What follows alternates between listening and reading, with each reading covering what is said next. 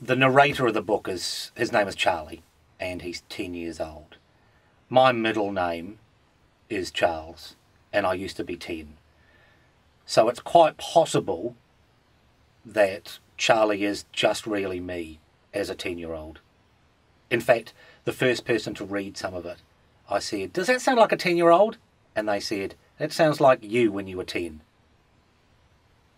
And truth be told, I'm really still just 10. I wear longer pants.